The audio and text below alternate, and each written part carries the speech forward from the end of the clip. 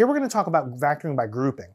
And what it basically means is we're going to be looking for common things to pull out just like before, but it's going to require a little more work to put everything in the correct form in order to pull the proper thing out.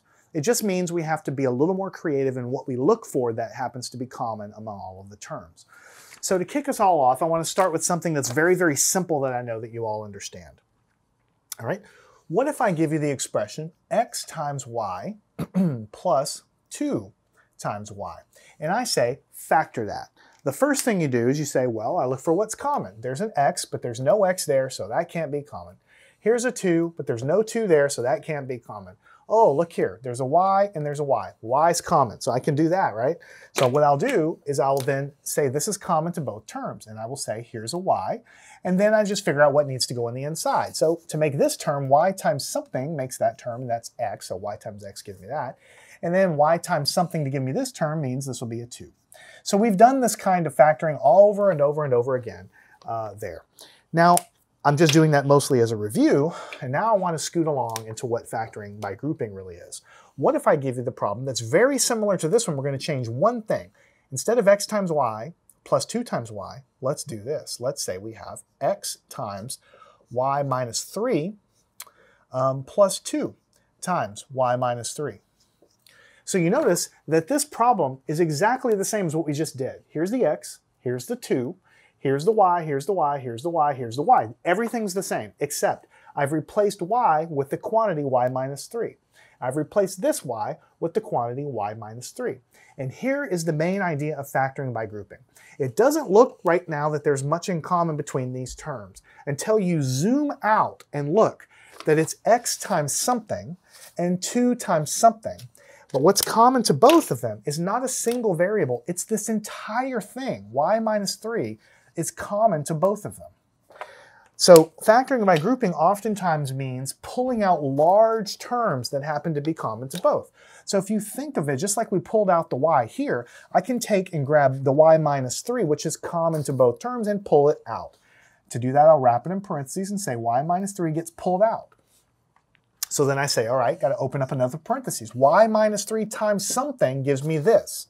Times what? Well, it's got to be multiplied times x. Then I have a plus sign, and then y minus 3 has to be, as a quantity, has to be multiplied by something to give me this term, has to be multiplied by 2. So you see, this looks an awful lot like a factored form, right? And this is the final answer. And if you think about it, it makes perfect sense, because what we've done in the past is I've told you to multiply these things. Here's what you do. I said, take the y times this, the y times this. Then take the negative 3 times this, the negative 3 times this. I told you that every term on the outside needs to be multiplied individually and distributed in. That's what we talked about when we talked about what distribution really is, what FOIL is, right? But you can also think about it in an alternate way. You can think of this y minus 3 being one big thing that's on the outside. Just like if it were just 4 times x plus 2, the 4 would go in and multiply by each term. But the 4 is not 4, it's an entire term. So it's this times the first term, and also that giant thing times the second term. So that's why they're equivalent to one another. And if you want to blow it out even more, you could do FOIL on this and blow it all out into terms, and you could distribute all this stuff and blow it all out into terms, and you would see that the left and the right-hand sides are equal. So the main idea about factoring by grouping mostly means that you look for things that are common between terms to pull out, but sometimes those things that you pull out can actually be large terms that are common to both kind of like adjacent larger terms there. In this case, it was y minus 3 that was the guy that was common. So let's do another one. You'll get the hang of this as we go along. What if we have x times y minus 3, again, very similar so far to what we have, but then we have plus 2 times 3 minus y. And we say, let's factor this. Well, first you think there's nothing you can do, because x is here. I don't see any x's over there. I have y minus 3, but I can look for a y minus 3 over here. I don't see that. And there's no 2 common either. I do see that there's a 3 here, and I do see that there's a y here, but it doesn't look like it's in a form that allows me to pull it out. Now here's the secret of algebra, and the secret of all math and physics and chemistry that you're going to learn beyond now. What you've learned up till now is the rules. You've learned what is legal to do, right? Now, as you go farther and farther into learning math, what you need to do is use the rules that you have in your brain to do whatever you can to make the thing into the form that allows you to simplify it further. In other words, your problems from here on out are probably not going to tell you exactly how to simplify a term. But what you know that you can do is you can manipulate any term there using the rules of algebra that are known to you, right? To transform it and write it in a way that lets you then do what you want. In other words, it sure would be nice if this was y minus 3 and this was also y minus 3. Because if it were y minus 3, it would be exactly the same as this problem, and then I could pull this giant term out like I did before. But oh, unfortunately, it's not like that. It's 3 minus y. So what do? You realize that you can change this using the rules of algebra to make it into a y minus 3. Then you can then factor it out. How do you do that? Well, you go step by step. The first one we're going to leave alone. We're not going to touch him at all because he's already in the form we want. But what would happen if we attempted to pull out inside of here? Let's write it as, let's just write it with parentheses, I guess. What if we pull out a -1 from each of these terms here? Just forget about the rest of the problem. Just focus on this. What if we pull out a -1 from here? Then we'd have a -1, but we'd have to open up a parentheses. And if we did pull out a -1, then on the inside we'd have a -3. And then this would turn into a positive y. And before your mind explodes, think about what you're doing. All you've said is that this times this has to give me this, positive 3, and it does. Negative times negative gives me positive. Negative times this positive always gives me a negative. So even though it looks a little uncomfortable at first, this entire thing, as ugly as it is actually exactly the same as this. In other words, a quick way to flip the order of things when they're added or subtracted is just to factor out a -1. Because when you factor out a -1, you're going to change the sign of everything on the inside. And if we change the sign of everything on the inside, in the next step, you're going to see I'm going to be able to write this as y minus 3, which is going to match what I have. Now, in order to do that, I had to factor out a -1, which was some work. Let's get through the problem, and then we'll finish the rest of it, and we'll summarize. What we have is x times y minus 3. This -1's factored out, but it's multiplied by the 2. So what you end up having is minus here, 2 times, inside here, -3 plus y. And then, in the next step, what you can do is, since it's -3 plus y, I can change the order of the addition. That can happen anytime I want, but it'll be y minus 3. So you see what I have now. It's not exactly the same as what I've written in the beginning, but now I do have a common term, y minus 3, and another common term, y minus 3. Those two terms can be pulled out as a common factor, just like I've been doing for all the other problems. So if I do that, and I'm going to pull out as a common factor y minus 3, then you have to pretend for a second, okay, what if this were just something I pulled out? This times something is going to give me x, but this is what I'm trying to reach, so I'm just going to have to put an x here, right? And then there's a minus sign here, so that's going to go here. This times negative something is going to give me this. The only thing that works is a 2.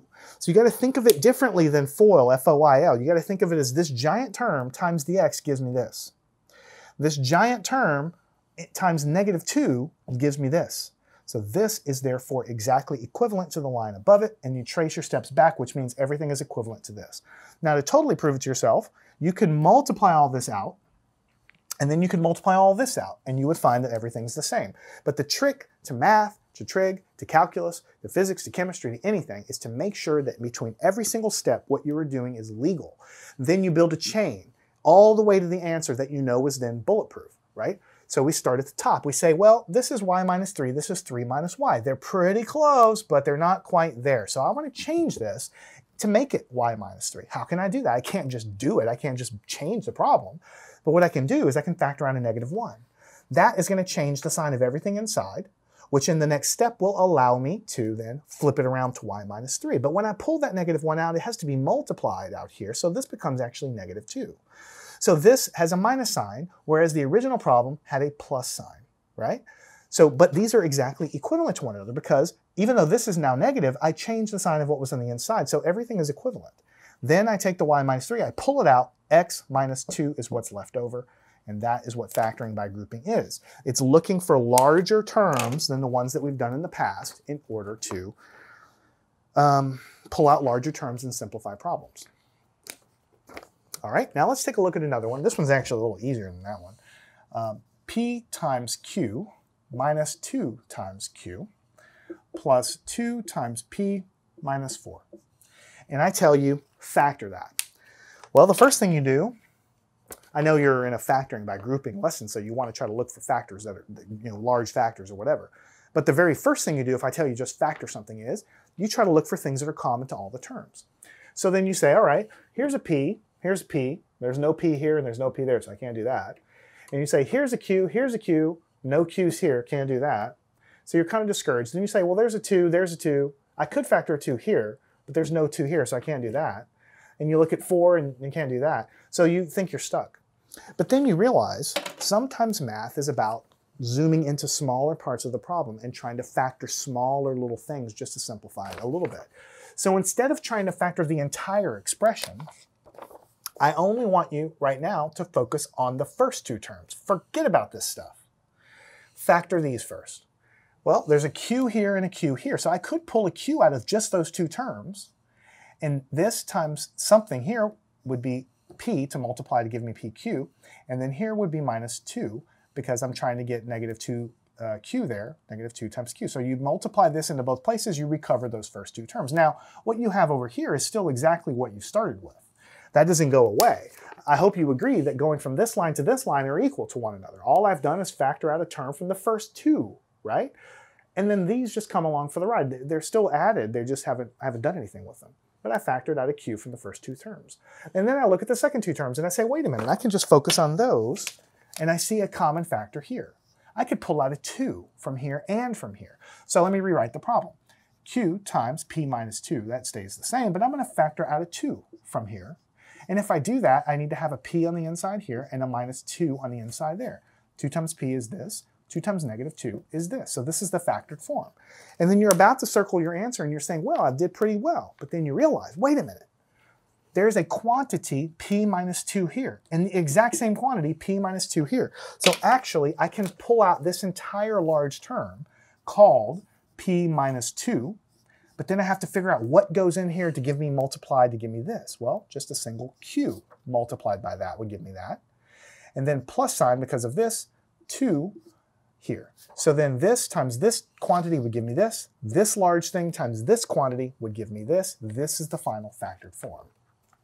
I don't care who you are, unless you are a genius, super algebra, crazy, awesome person. You are never, ever, ever going to be able to look at this problem and understand like that it's going to factor into this. I can't do it. I don't know anybody that can do it, unless you're just really, really good at seeing patterns. And that's fine. Maybe you are. That's great. For the rest of us, you have to take it step by step. When I do this step of the problem, I have no idea that it's going to come out to this. But I do know that I can factor out the Q from the first thing here. Then I looked at the last 2 terms and said I can factor out a 2. Right around here is when I realized, wait a minute, these are going to actually match. Then I can use factoring by grouping to do the final part of the answer. P minus 2, Q plus 2, final answer. All right, one more problem. This one's a little challenging, but it's not that bad, really. We have 4 terms. We have A times B minus 2. We have minus 2B plus A. And I just tell you something general. Factor this expression.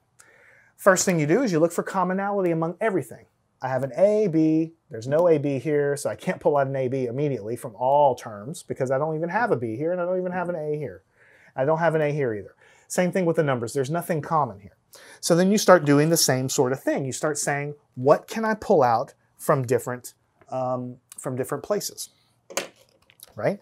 And in this case, I'm looking at these first 2 terms like we did before. We kind of zoom in on the first 2 terms, but there's nothing common here. Then you look at these last 2 terms and you realize there's nothing in common there. And then you start to really get panicked because you don't see anything. But then you realize when things are added or subtracted, you can actually rearrange the order of addition and subtraction all you want, because 1 plus 2 plus 3 is the same as 3 plus 2 plus 1. So I can arrange them any way I want.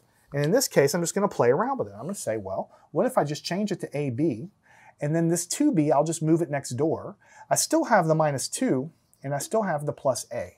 All I've done is take this and move it. Whoops, I forgot something critical. B. I just take this and move it next to the AB. The minus 2 just gets moved close to the A, but they're all going to, it's equivalent to one another because they're, Addition works that way.